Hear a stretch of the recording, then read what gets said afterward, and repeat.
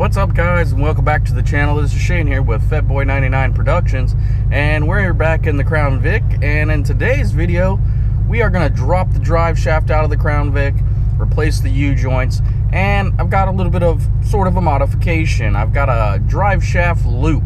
It's a safety precaution just in case your drive shaft ever falls out, and it won't cause any damage to your vehicle. It'll stay in the loop and not hit your bottom of your car and cause any damage.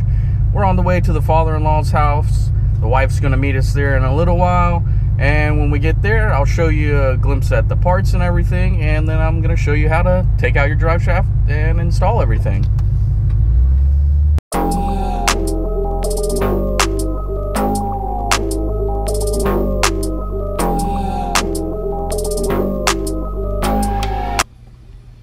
Alright guys, so we got to my father-in-law's house, and as you can see here, this is the drive shaft loop that we're going to be installing for protection, just in case the drive shaft U-joints ever, bust.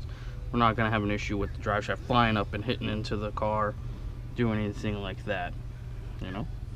That's who it's from, but I actually got it from ADTR online, and I'll link everything, but we're going to jack this car up. And these are Moog U-joints, but yeah. Alright guys, so we're gonna go ahead and jack up the car, put the jack,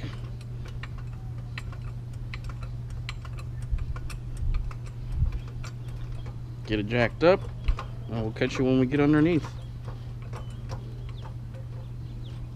Alright guys, so I'm under the car here, and one thing I noticed, it's hard to see, this is very awkward positioning that I'm in here for this drive shaft. So first thing I noticed is up here, the drive shaft bolt is not all the way in, and then I put the wrench on here and I barely turned it and the bolt came loose, and that's just not right for something like this. I mean, these are supposed to be torqued down and everything, and I barely did anything and the bolt just broke loose. But I'm gonna pop all this out and get this drive shaft out of here, and then we'll work on the U-joints, guys. Catch you in a minute. Alright guys, we got the drive shaft out. It was a little bit of a maneuvering. Had to take a little bit of the exhaust and lower the exhaust a little bit, but got it out.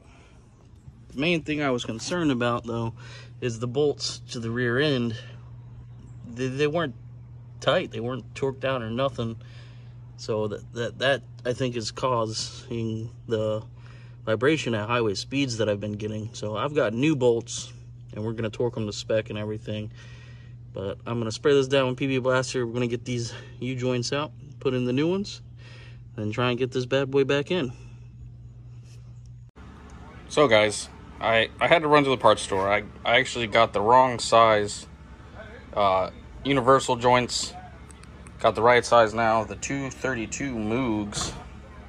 So there are two different sizes. If you have an aluminum drive shaft, they're actually a little bit bigger in the bearing cap size than the steel drive shafts. So got these. We're going to pop out the rest of the U-joints on here, install the new ones, and then pop this bad boy in and pop in this drive shaft loop. Alright guys, everything's in, drive shaft's in, U-joints, the drive shaft loop, new drive shaft bolts in the back, but we're all good, guys. Got the exhaust part mounted back in so we could get the drive shaft out. If you got an X-pipe, it's a little hard, you gotta maneuver it a little bit, but that's it, guys. We're gonna see, hopefully, that this takes care of the vibration, because like I said, the bolts in the rear were extremely loose. But yeah, once we get on the road and check it out, I'll get with you guys. Alright guys, so made it home. Everything seems good. New things that'll be coming, definitely gonna get some new tires, possibly also the lower control arms in the front. Gonna do those in aluminum instead of the steel. Also, it did take away a lot of the vibration at highway speeds, so that's a good plus.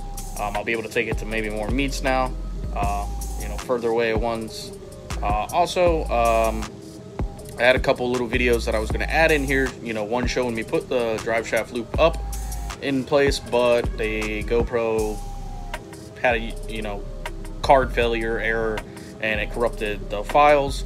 So the one you'll see is it in place, but it's pretty self-explanatory. You know, you use your two driver side and passenger side inside bolts. That's where it mounts up to. So yeah, and that gets into place. But you know, thank you for watching. I hope this helps someone if they're planning on doing this, and I'll catch you guys in the next one. So like and subscribe.